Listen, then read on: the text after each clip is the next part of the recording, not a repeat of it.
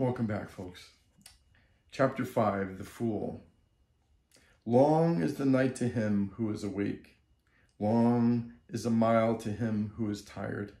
Long is life to the foolish who do not know the true law. If a traveler does not meet with one who is his better or his equal, let him firmly keep to his solitary journey. There is no companionship with a fool. These sons belong to me, and this wealth belongs to me. With such thoughts, a fool is tormented. He himself does not belong to himself. How much less sons and wealth? The fool who knows his foolishness is wise, at least so far. But a fool who thinks himself wise, he is called a fool indeed. If a fool be associated with a wise man, even all his life, he will perceive the truth as little as a spoon perceives the taste of soup. If an intelligent man be associated for 1 minute only with a wise man, he will soon perceive the truth as the tongue perceives the taste of soup. Fools of poor understanding have themselves for their greatest enemies, for they do evil deeds which bear bitter fruits.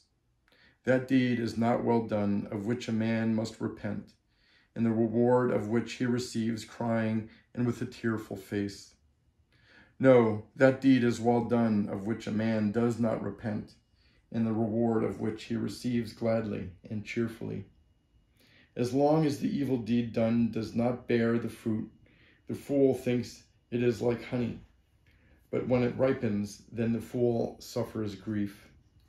Let a fool, month after month, eat his food like an ascetic with the tip of a blade of kusa grass.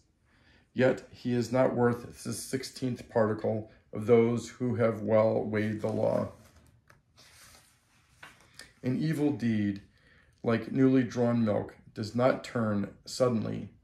Smoldering like fire covered by ashes, it follows the fool.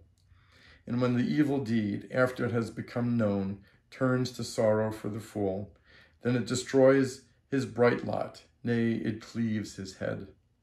Let the fool wish for a false reputation, for precedence among the bhikshus, for lordship in the covenants, for worship among other people.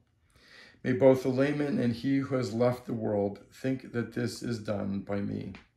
May they be subject to me in everything which is to be done or is not to be done.